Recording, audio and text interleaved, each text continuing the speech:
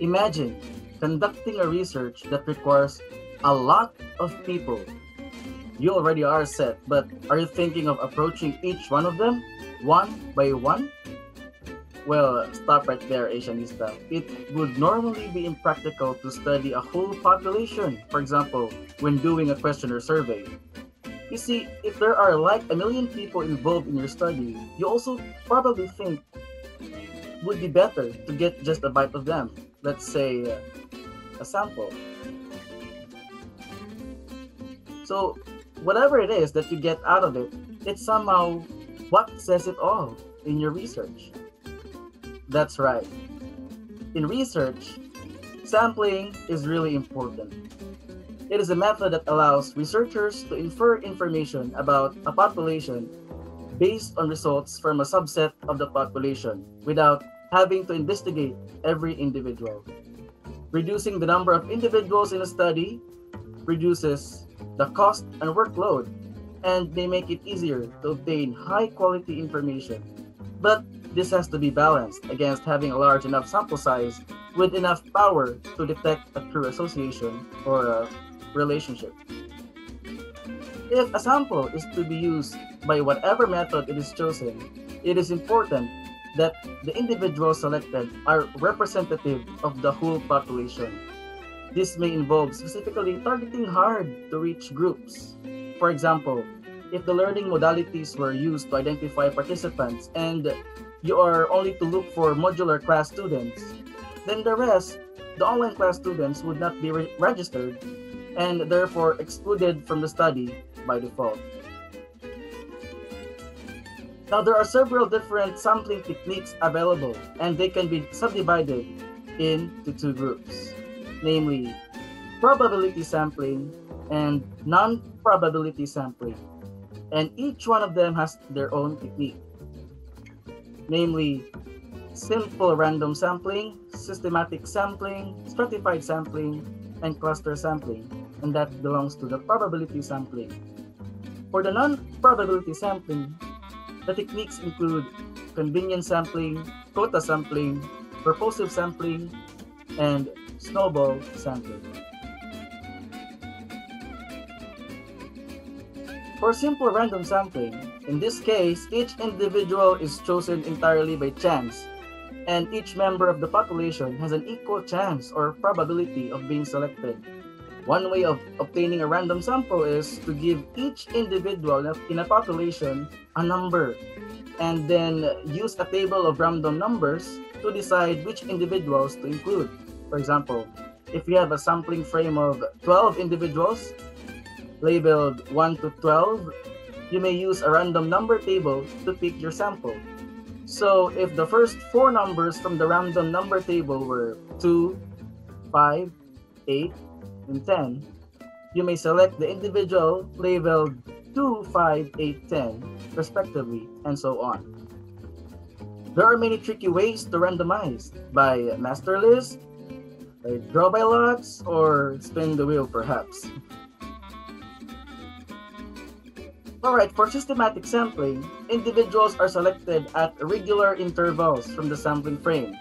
The intervals are chosen to ensure an adequate sample size. So if you need a sample size like n from a population of size x, you should select every nth individual from the sample. For example, if you wanted a sample size of 4 from a population of 12, you may select every third member of the sampling frame. In safe cases, you may also use a public establishment to randomly select participants by your desired interval. For example, every third person that's gonna pass on the doorway.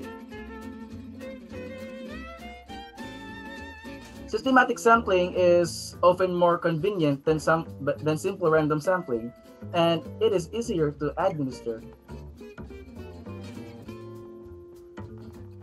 Next is for cluster sampling. So in a clustered sample, subgroups of the population are used as the sampling unit rather than individuals.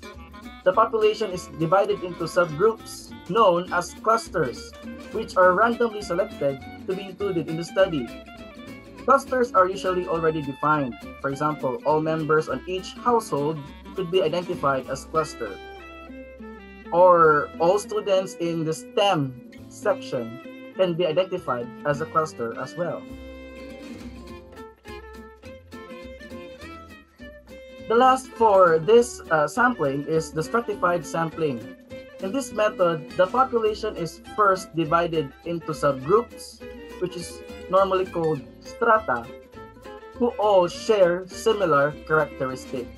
It is used when we might reasonably expect the measurement of interest to vary between the different subgroups, and we want to ensure representation from all the subgroups. Strata may also include age, race or nationality, or even specific traits like people with glasses. For example, in a study of ICT students, we may stratify the population by sex or gender to ensure equal representation of male and female. The study sample is then obtained by taking equal sample sizes from each stratum. So for non-probability sampling, this is best used when you're doing a qualitative research method. That includes the following. Convenience sampling. This is perhaps the easiest method of sampling because participants are selected based on availability and willingness to take part. Useful results can be obtained, but the bias or results are prone to significant volunteer bias because those who volunteer to take part may be different from those who choose not to. Quota sampling is a method of sampling used by market researchers. Interviewers are given a quota of subjects of a specified type to attempt to recruit.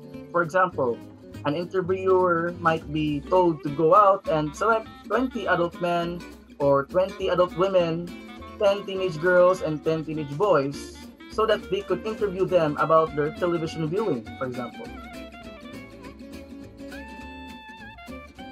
For purposive sampling, this is also known as judgmental or subjective sampling. This technique relies on the judgment of the researcher when choosing who to ask to participate. Researchers may implicitly thus choose a representative sample to suit their needs or specifically approach individuals with certain characteristics. This approach is often used by the media when canvassing the public for opinions, like Facebook polls, and also in qualitative research methods. And the last, we have the snowball sampling. This method is commonly used in social sciences when investigating hard-to-reach groups.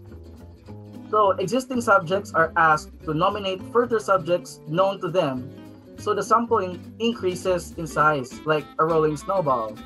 For example, when carrying out a survey of risk behaviors among drug users, participants may be asked to nominate other users to be interviewed.